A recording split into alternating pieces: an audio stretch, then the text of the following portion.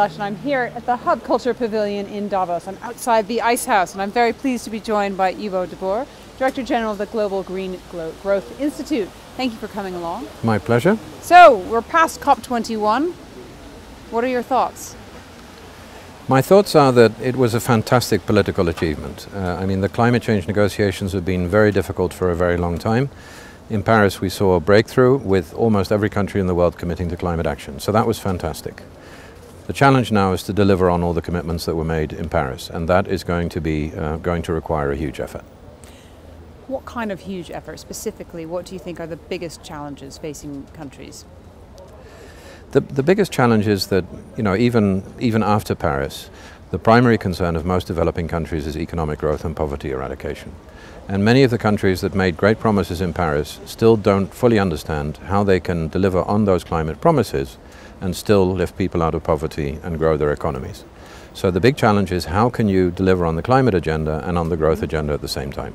So that's precisely what the Global Green Growth Institute does. So tell me some of the things that you think have been the most successful in helping developing countries, for example, do just that.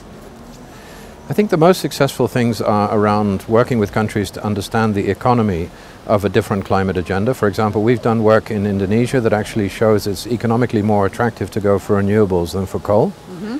And then people begin to listen, if you can make the business case in that way. And the same story applies with work that we're doing in Africa on decentralized off-grid renewable energy. Mm-hmm. If you can make the business case, people will listen. If you can't, stop talking. Do you think the fast growth in mobile technology will be what enables these countries to make this happen, especially when you talk about the decentralized use of renewables in places in Africa? Everyone always talks about that alongside the growth in mobile technology so that you can pay for that, examples directly from your phone. That's certainly part of the solution, and I think the main thing I think we can learn from modern telephone systems is how you can leapfrog technology. Mm-hmm. That we don't need to extend the electricity grid, that we can think of different, more modern solutions, and what goes with that are different payment systems of the kind that you're talking about. So yes.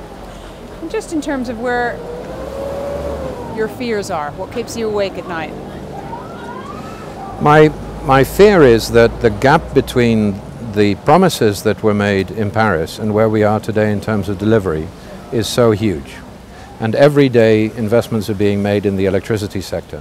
And as long as we cannot make a strong and convincing case to take energy investments in a different direction, they will keep going in the wrong direction. That's what keeps me awake.